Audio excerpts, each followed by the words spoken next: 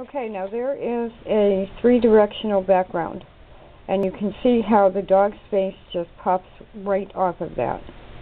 And that's without the dog's face being done in any way except chain stitching the outline. I haven't done anything else. But see how that makes a background? And then you can, like I said, just fill in the different directions any way you want to create.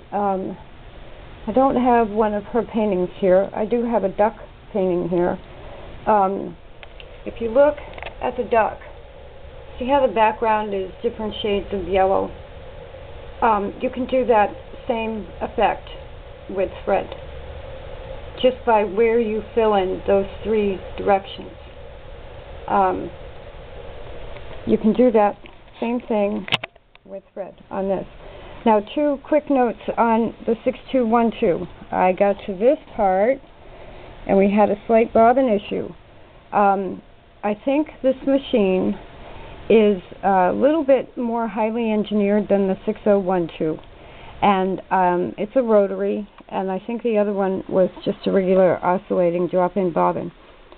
The bobbin was in there correct, was threaded correctly, and the upper thread was breaking and I was getting loops on the bottom.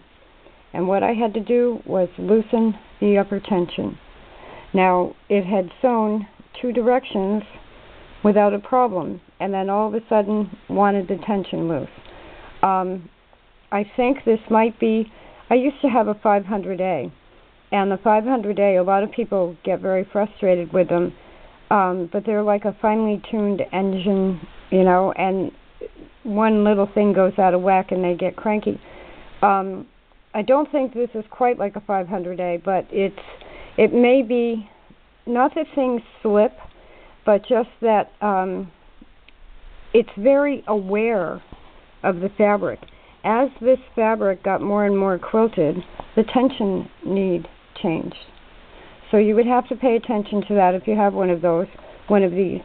And the other thing is, an advantage, this loads from the front.